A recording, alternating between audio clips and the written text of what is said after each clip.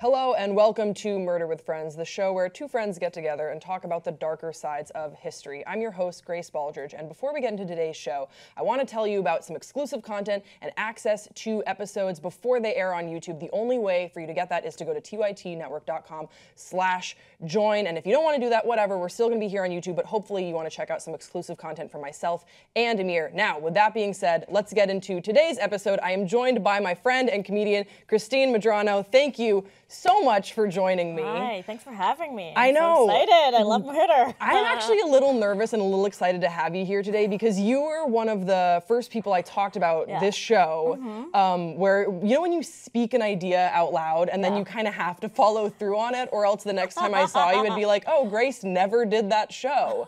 So it's really cool to, after all that, have you here. Amazing to see this all it happened, Christine. It It's a thing. So, explain for our viewers your interest in true crime. How did we get talking about true crime? I don't know how we got talking about it, but I come from a family that loves horror movies. I'm named after the movie Christine. I have a cousin named Damien. So I've always just been into like horror, and my mom was always into true crime. Like, this is a crazy story. I used to play basketball, and one day, I was probably in elementary school, there was this woman, and my mom's like, that woman murdered someone. What? Because there was this, in Canada, the laws are really different, and there was a woman had like stabbed her husband. He'd been cheating on her, stabbed her like in the her body, like probably like 20 times. But because it was like a crime of passion, she got off and was like my friend. And at your basketball game. Aunt, yeah. Wow. Well, so actually, wait, before we went to tape, you said a statistic that I really think you should share with our viewers about...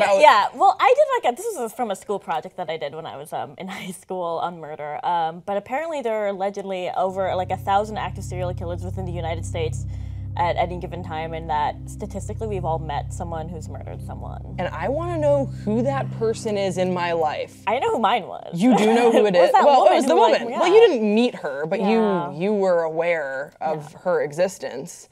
Okay, so let's talk a little bit about Diane Downs. That's who we're getting into today. And what I loved about having you on the show is that I kind of knew I could throw a case at you and you'd roll with it. And I wanted to talk about the case of Diane Downs because I think it's really interesting with regards to sort of how the media handled it, and also her motivations behind it and her mental state. But if you could tease to someone that had never heard about the case before, maybe a log line of who is Diane Downs, what we're going to be talking about today, what would you say?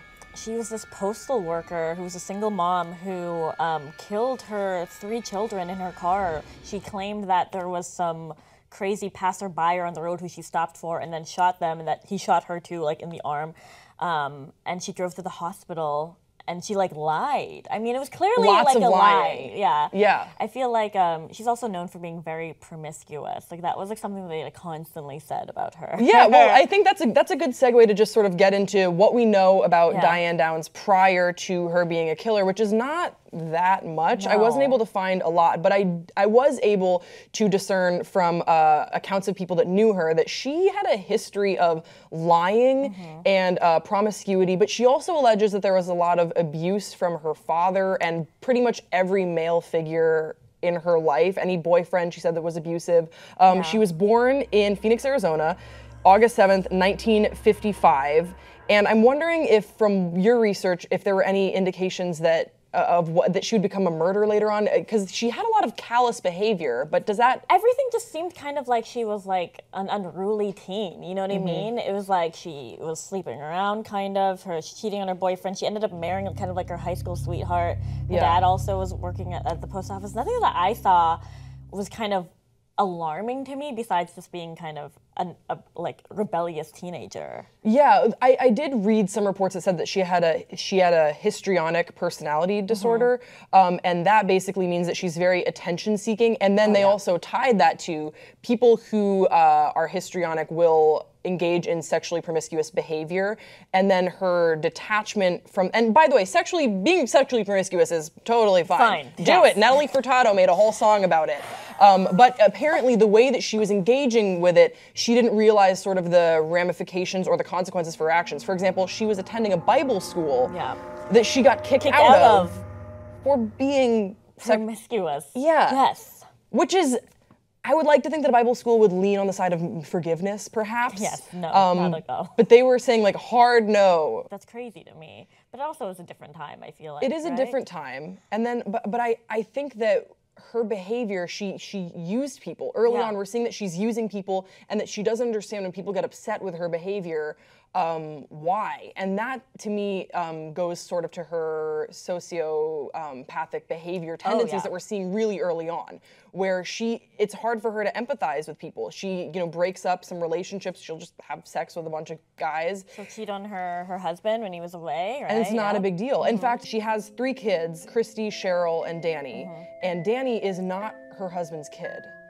She had their marriage wasn't going so well, and so she got pregnant sort of to get pregnant, which is something that comes up with her again. Yeah, with Becky. Right? Yeah. And it's just kids and sex and these very human reactions and these human emotions are sort of ploys and tools for her, almost from the jump.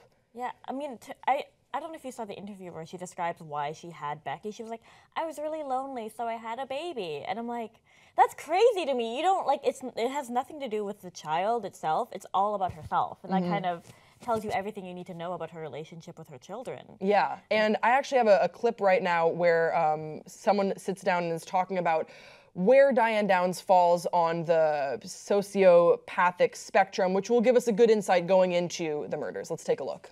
A spectrum of lack of empathy toward callousness, and that is the core feature of a psychopath or a sociopath, is somebody who cannot identify with another person's feelings.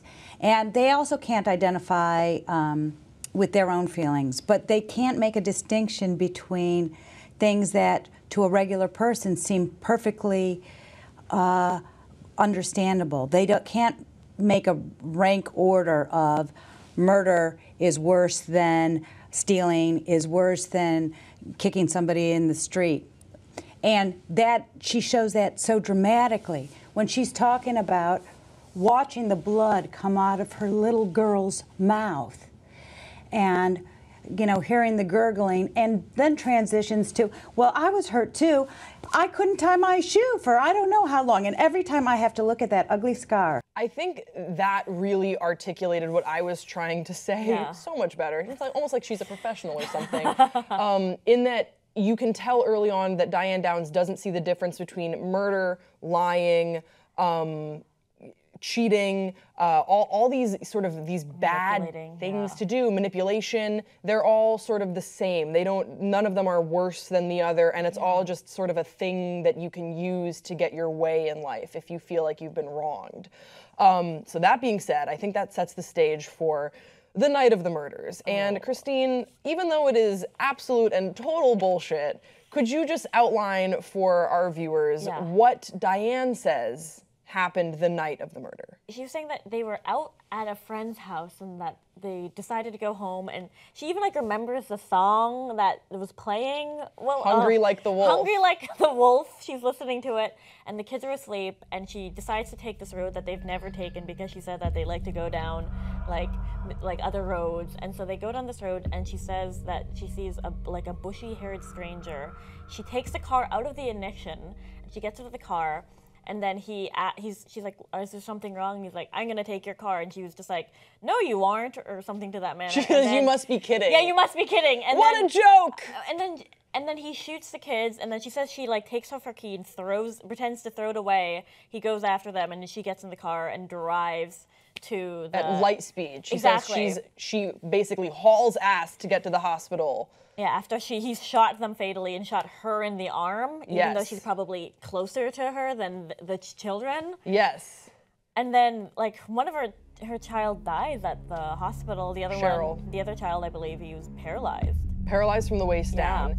That's Danny, he's paralyzed from the waist down. And then Christy suffers a stroke from her wounds, and apparently also Diane takes a look at her, and she's terrified. Christy's so afraid, and Diane says, oh, she's probably brain dead. We should just pull the plug. Pull the plug on your own kid. Oh my God. Who is alive.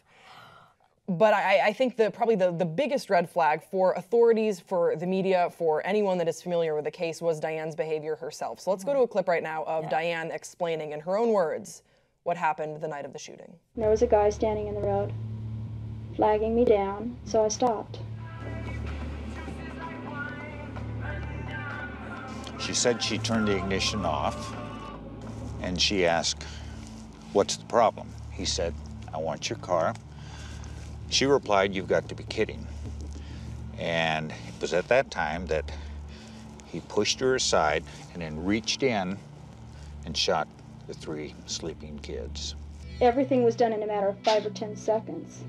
She said she had her keys in her hand, and she faked throwing the keys out into this field. He swung himself around and fired twice. One caught me in the arm, the other one I went off somewhere. She pushed him away, jumped in the car, and raced off to the hospital.